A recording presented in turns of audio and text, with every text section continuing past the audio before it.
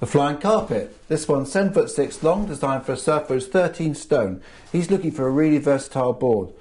So that's why we've chosen the Flying Carpet for this man. He likes to have a bit of a board he can use in all conditions, so the Flying Carpet's perfect. It's got lots of width and nose, still maintain the width in the middle for stability and early planing and getting him out back and catching waves. The tail, we've got a pin tail. That'll mean the board will work really well in bigger waves, still holding in nicely.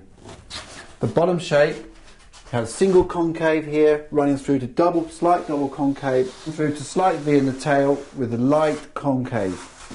These boards we like to use with a single fin and side biter options. This board you can chuck it around, take it out in small waves, knee high to head high. Then as soon as it gets above head high, you can put the biters in. Board will still work really well. Really versatile boards, the Flying Carpet.